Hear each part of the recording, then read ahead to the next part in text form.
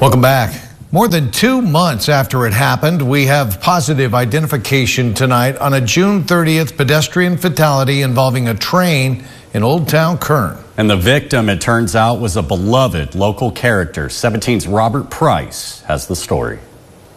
Back in early July, we told you about the death of 48-year-old Marquez Morrison, the dancing cowboy, as he was known, who entertained and uplifted motorists from his usual spot at the northwest corner of California Avenue and Stockdale Highway. For more than 15 years, Morrison performed like a perpetual motion machine, making people smile with his exuberant, sign-spinning dance moves, ostensibly in the name of Little Caesar's Pizza.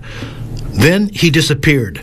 Deceased, his family announced, under undisclosed circumstances. Now we know what happened. What we don't know is why.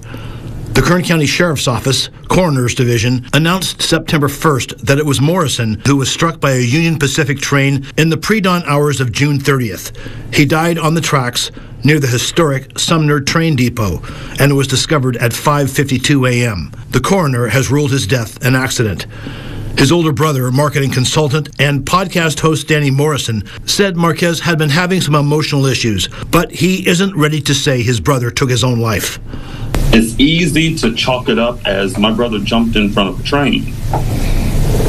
I'm not there yet. So at this point, my brother's gone.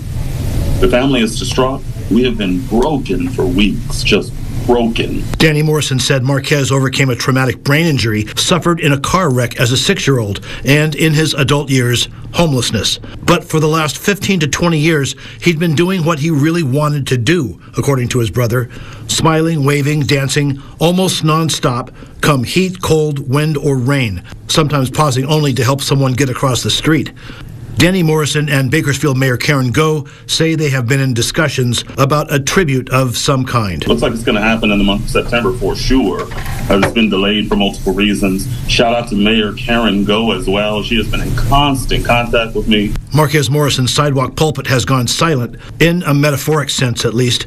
It still sees 68,000 vehicles per day, but it will never be the same. In Southwest Bakersfield, Robert Price, 17 News.